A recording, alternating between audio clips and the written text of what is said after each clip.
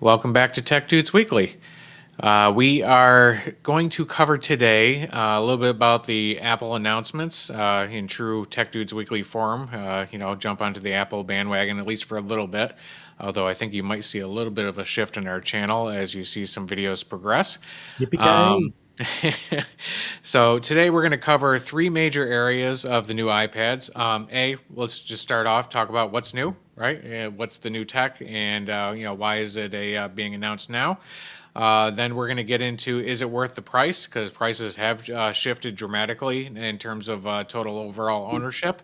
And we're also going to talk about the market timing, because these entered at a very interesting time in the market with some competitors coming in with other compelling type of, tech, and that might impact how these are perceived in the market, and whether or not the iPad has lost a step or it's right in tune with where the market needs to be. So with that said, we're also going to follow up this video with another one that's going to cover some of that competing technology, specifically from Microsoft around ARM. And we're also going to follow up that video kind of doing the compare and contrast between these two, with the traditional Windows versus Apple type of rhetoric. So with that said, I'm going to jump over, bring up some information on the screen, and Dave, why don't you dive into the iPad Pro and tell us what your thoughts are? Sure.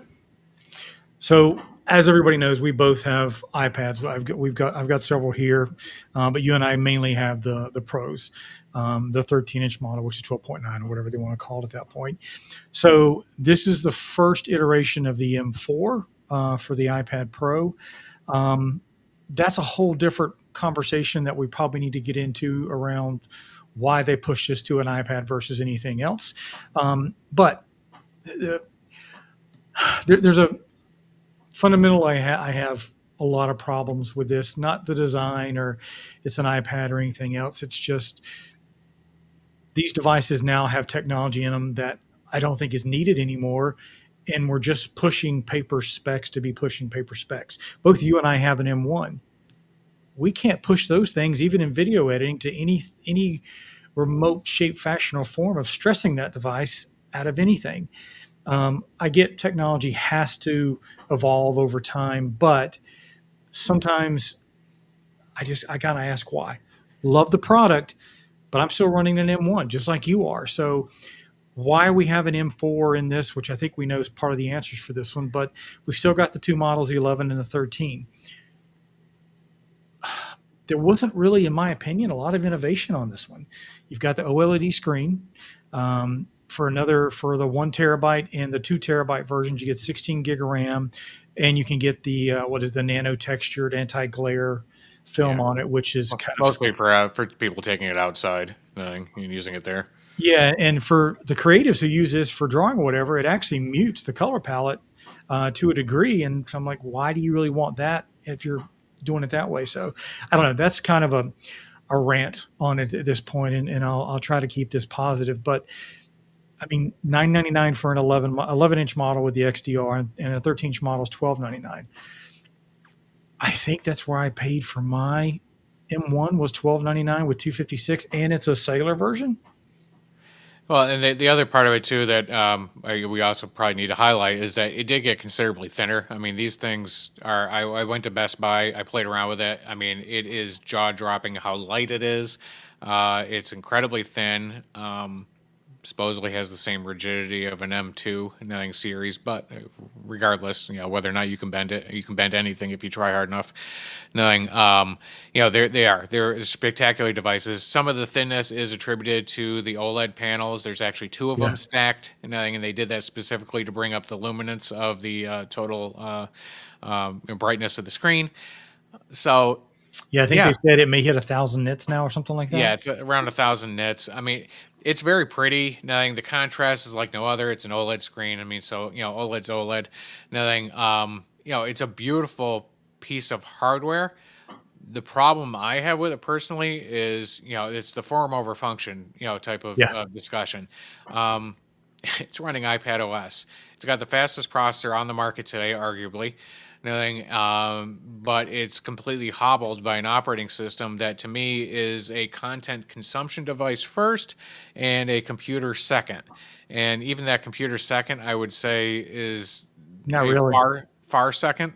Yeah, yeah, Nothing. So it depends on what you're using this for. If you want to sit down and you're into drawing, the new Apple Pencil with the ability to twist and turn it and make it look like calligraphy and stuff like that, beautiful device. No issues there. Nothing. If you're gonna draw, you're gonna consume Netflix, read the web, email, respond to a few things here and there. Fantastic. You're going to use it as a computer. Okay, now they're introducing the Magic Keyboard again. I looked at the Magic Keyboard. Yeah, but you have okay, it for your current Pro. I do. Nothing. The current one, if you have one, is not compatible with this one. Nothing. So you will be buying a new Magic Keyboard if you want to stay in that realm. The problem I have with it is they did change the shape of the hinge and they made it a little bit smaller. And there's a video out there on YouTube. I'll see if I can find it and put a link to it in the comments.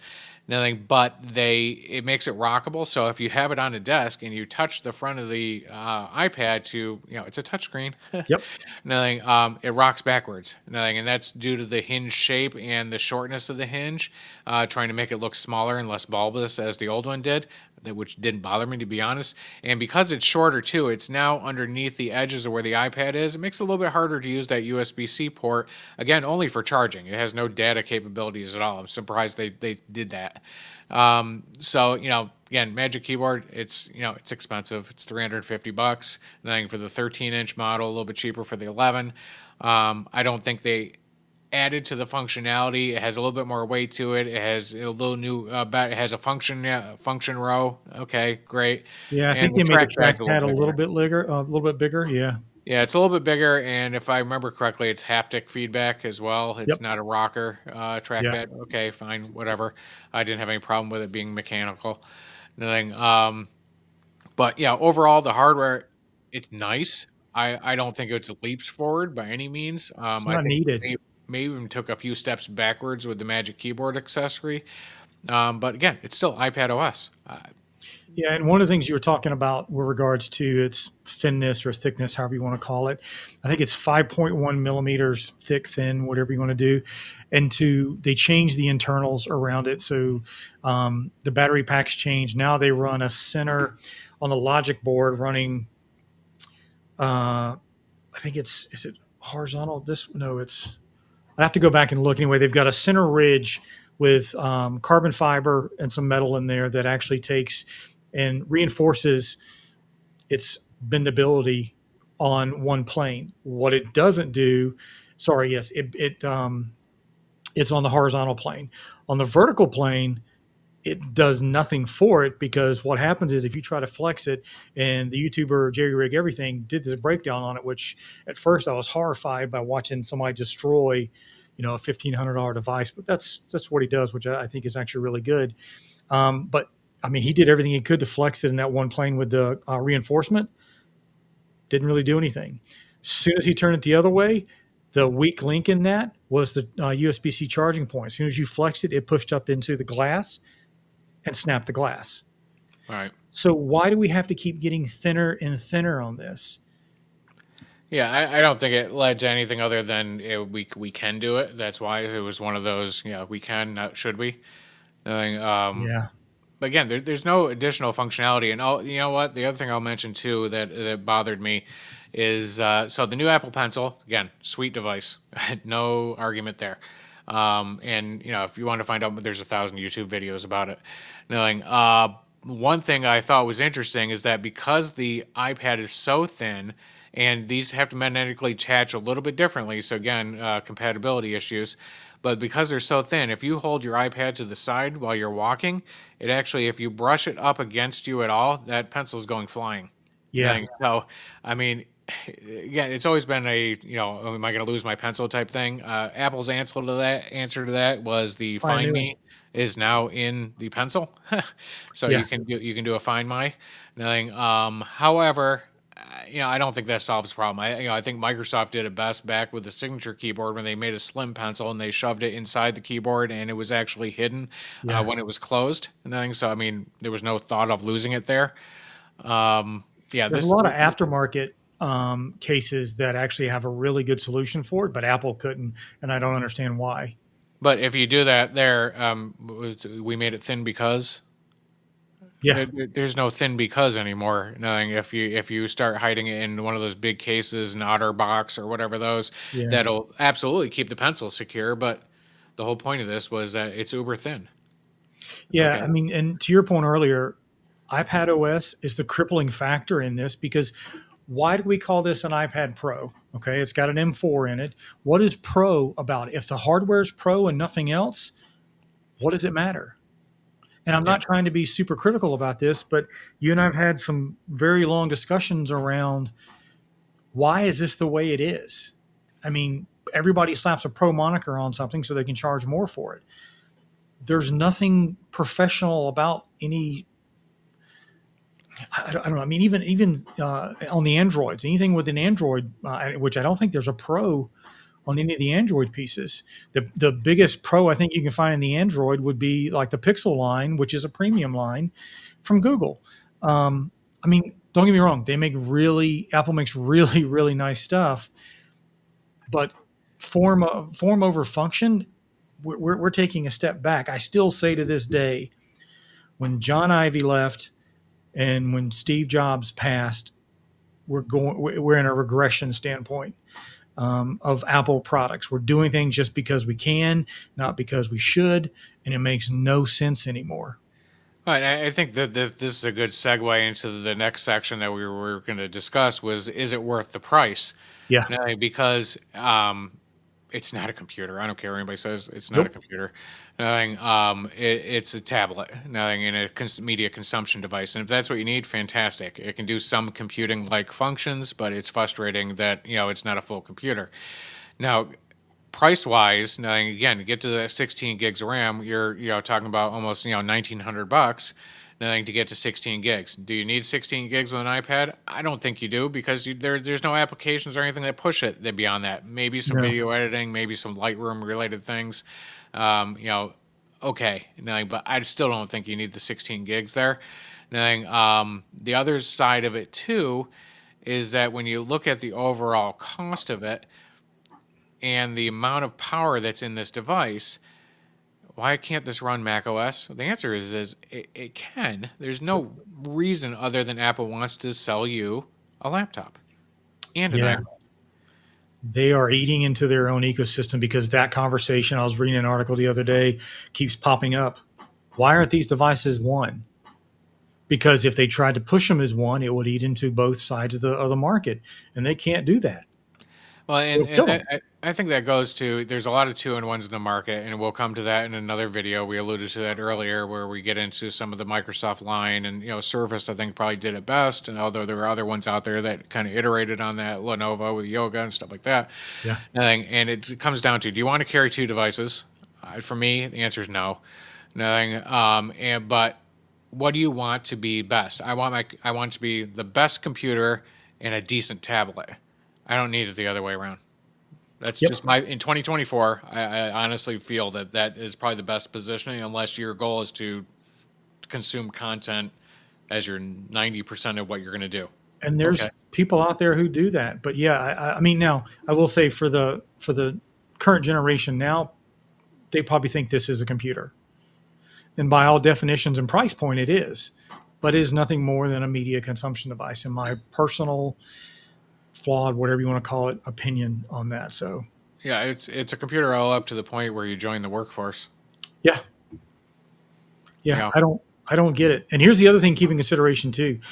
All my iPads, except for maybe one or two, I had cellular versions. We were playing around with trade-in numbers the other day, and one that costs more, granted it's like $100 more for a cellular version, is worth less than just a Wi-Fi only version. yeah. What do we see on Best Buy? You get about what, 370, 390 or something like that, Yeah, and you're and getting I have, 550. yeah, 550, and I have the same thing without Yep, cellular. yep. So I'm like, what the hell?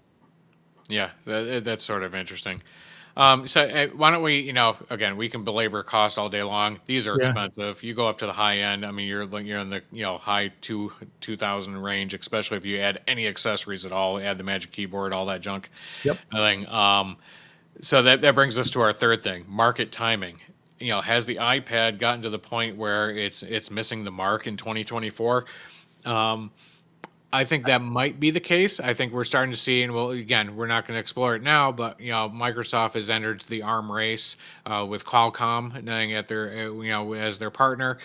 The all-day battery life type things. I think we're going to start seeing some very interesting things come out of the Windows world, and we're going Yep. to see more devices that answer the question of can I be both, and can I be a computer first and a tablet second? And I think that's really where the rubber hits the road. And the iPad's in the exact opposite thing, where it's a tablet first, maybe a computer second. And by the way, you still probably want to buy a MacBook. Its biggest hobble is the software. Yeah. And I'm not degrading the software or anything, but there's no reason for it to be pro. There's it.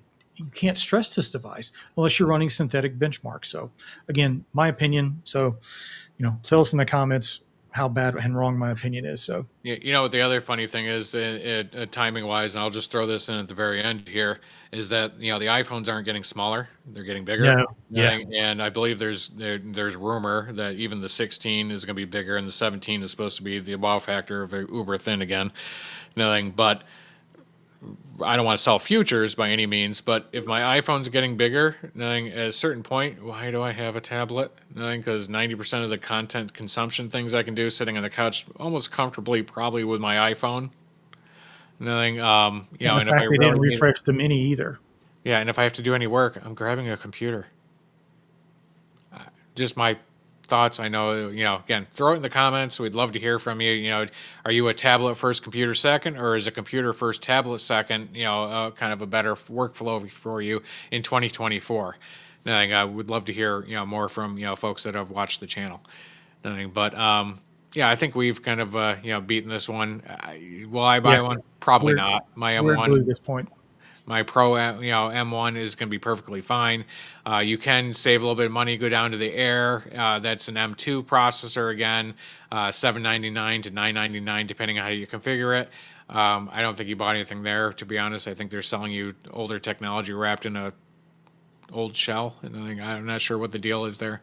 Nothing. So the lineup is odd at best. Nothing for me here. And who knows? You might even hear from us. Did we trade in our current iPads and MacBooks and move to something completely different? Something for us to explore in the third video we're talking about here that we'll come back with. Windows versus Apple, and is one of them starting to look a little bit shinier than the other? Inquiring minds want to know. Yeah, exactly. So thanks again for joining us on this, Tech Dudes Weekly. Check back. We're going to continue to pump out new videos. Nothing. We had a little bit of a hiatus. Nothing, but we are back in full force, and you'll see more and more content coming out from us over the next few days. Yep. Appreciate it, everybody. Thanks all. You have a great one.